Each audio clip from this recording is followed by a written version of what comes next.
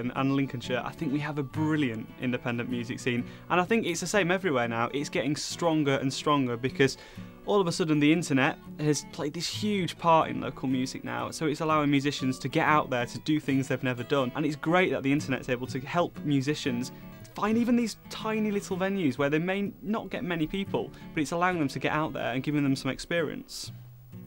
I think potentially it could be quite difficult for musicians because we're hearing about a lot of the typical venues like pubs and bars which musicians used to sort of make their name closing down. But I think especially in Lincoln and Lincolnshire there are still those little hidden gems that you might not know about even if you live in Lincoln or if you live in a town, but where there's just some great acoustic nights, there's some great band nights where you can just go rock up with your guitar and perform to a few people.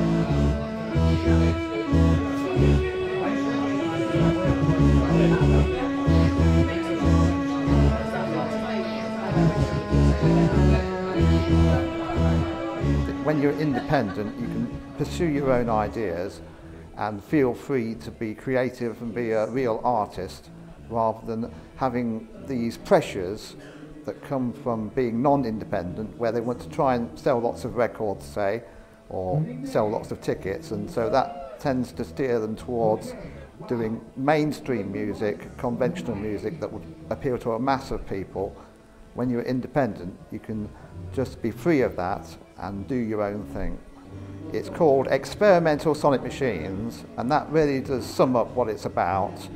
It is trying to make music machines, interesting structures and systems, and seeing where that can take me as a solo artist to creating powerful and strong and interesting sounds, hopefully music. It comes from just an initial idea of, say, a rotating disc. Could that be used to make a sequence of notes? So it's just a concept first, no idea of the details of how that would achieve music. And if it shows promise, I can then develop that by adding more structure, adding more details to it. And so the machines tend to start out as a concept and as a very primitive sound. Whether it's a hobby or a career, at the moment it's not my main income. I'm not getting much money from it. I'm actually a part-time gardener. That's my sort of profession. But if I become a success in this performance art stuff, then it could be classed as a career. The rush of an open mic, you have to do your performance in about 10 to 15 minutes. And so it really does teach you gig skills from that way.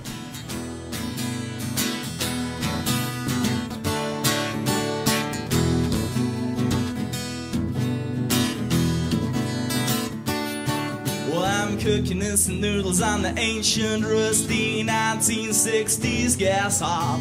Well, the washing machine is so mean, lets out a scream, says, why don't you go and get a proper job?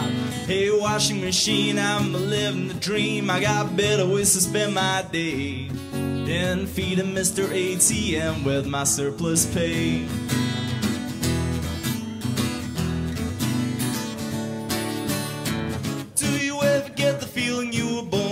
Bottom of a ladder that you just can't climb? Well, do you ever get the feeling that they give you just enough to keep you living on the breadline? Control Alt Delete, I want out of this. The thing about the open mic here at the Jolly Brewer is it's run as a gig.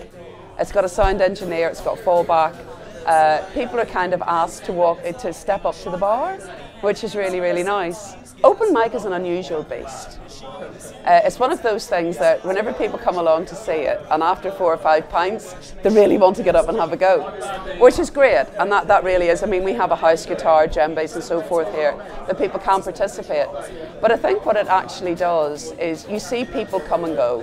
You see performers come in who are really nervous, they've never been out of their bedroom, they develop as performers over 2 or 3 years, and then they move on, and then you get another wave of performers in. So over the last 10 years, we've literally had hundreds, if not thousands, of people through the door every Wednesday night. What you'll find, and one of the things that I love about this, is the fact that people end up collaborating with each other. So you get somebody who's a guitarist and somebody who's a trumpet player, or somebody can play the violin, and all of a sudden they come to open mic and it's a community. And so they actually get projects together. You find that they're out gigging, they're doing an open mic presents, or they're running their own open mic, which is absolutely brilliant. And open mic nights are really, really important. They're really important because they encourage people, the next generation that are coming up, or perhaps people that haven't performed in a very long period of time or whatever. I think that the future of open mic is where people actually allow the open mic itself to develop. They let the people who are performing at the open mic, they should be the ones that come in and ultimately run the open mic. It's not run for money, it's run for music.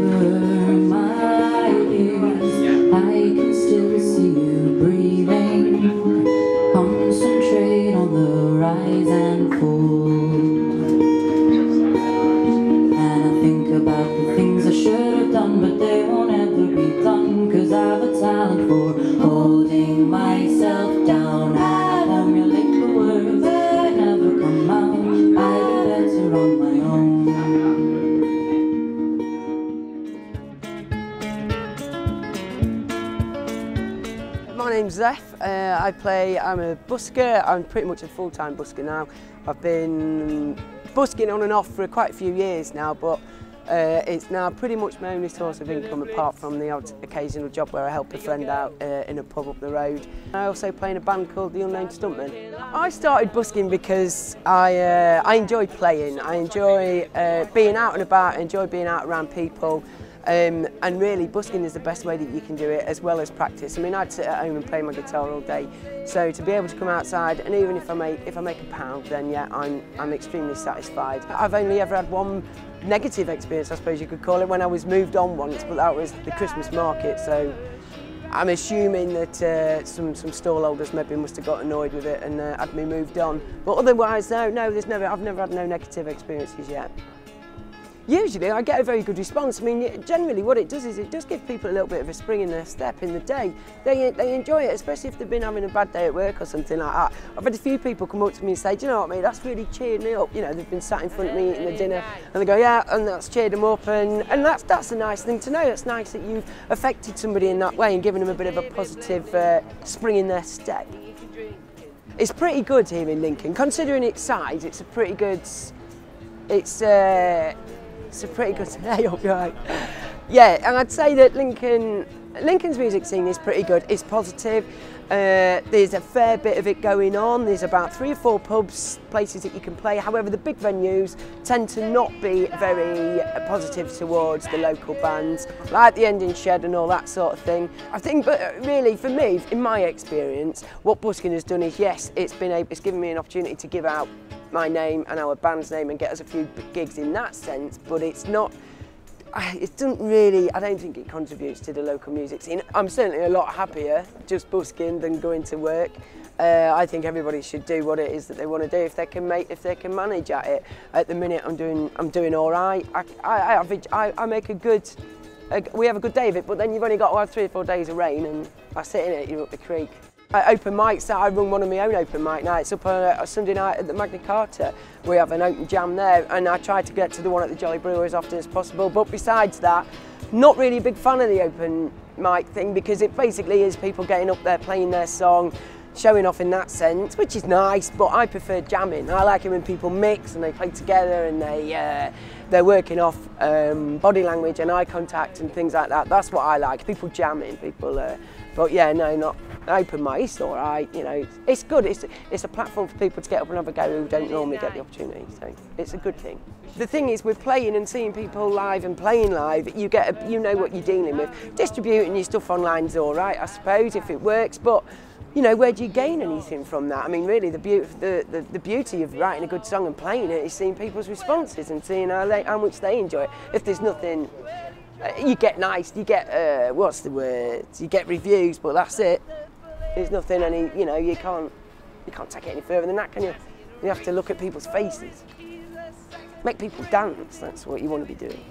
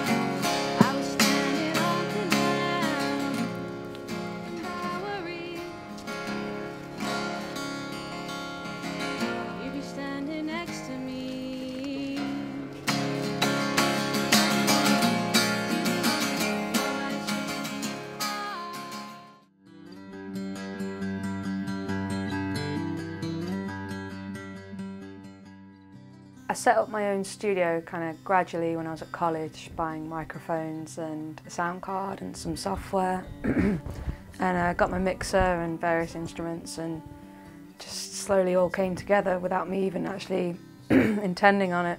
I think you need a lot of microphones and a decent sound card and software to get started at home, and then a lot of patience as well, because you're not going to have everything that you've got in a professional studio, so you've got to be resourceful. You can be more picky with your money, and you know more what you're getting when you go out and buy a piece of equipment than if you hire out a studio, and you get to use it all much longer as well. You're not set with your 2 days or whatever you've got booked in the studio. There's advantages to both busking and open mic nights and recording at home, because recording at home you get all the freedom and all the time to sit and go back and change things and perfect whatever it is you're working on. And then open mic nights, you get to go out and test them on a crowd, and then as soon as you see a crowd reacting to your songs for the first time, you kind of realise, oh, that bit doesn't quite work, or yeah, that bit was good, I'll keep that. One of the main advantages to being an independent artist is complete creative freedom, which is what everybody wants, really. But then one of the disadvantages is that you need to really be quite disciplined, because you're your own boss, and so you've got to make sure that you've got to set your own deadlines and meet them, and otherwise you're going to get comfortable and lazy. This is my main career at the moment. Sometimes I'm rich, sometimes I'm poor. He says, Susan, how do you do? How's the rat race working out for you? Got a bright future and stocks and shares, but it's time to let down your head. Thank you for the prop, Khristie. You got a good job, I'm glad for you. You got some money to see you through. Working for the city, you got a lot, but you'll never have what I got.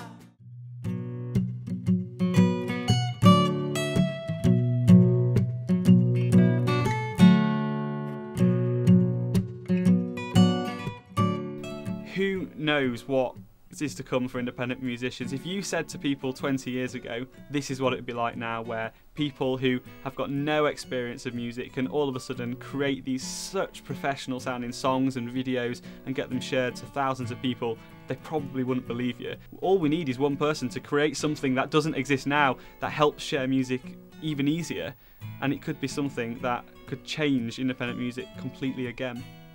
I don't think there is a correct answer to how you get your music out there. So if you're someone who wants to be the next Justin Bieber, the next big thing, you've got to go via the internet. You've got to start with the internet. So YouTube is a great place to put your music and to really try and make a name for yourself. But there are a lot of musicians, you know, who have got normal jobs. Music's just their passion and their interest. And I think then it's places like open mic nights, it's places, just pubs where they can just perform to just a small crowd. That's perfect for them. So it completely depends on what a musician wants to how they distribute their music. But like I say, as long as you know where you're going, I think the world's your oyster.